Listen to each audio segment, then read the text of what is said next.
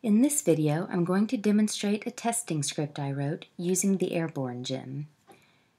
In my API, I have a list of employee objects with names and extensions, and I'm going to test the JSON data of several of the employee objects.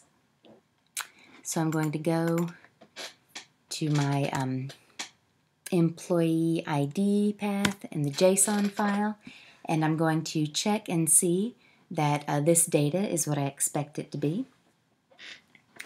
In my testing script, I'm using a GET request to the path for the employee with the ID of 1, and I'm going to expect the JSON to say that the name is Todd Jones and the extension is this number. I'm also going to run the same test for the employee with the ID of 2 and the employee with the ID of 4 and see if they have the data I expect.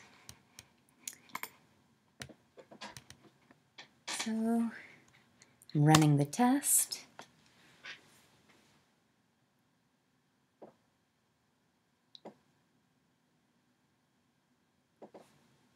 Okay, and I have 3 examples and 0 failures.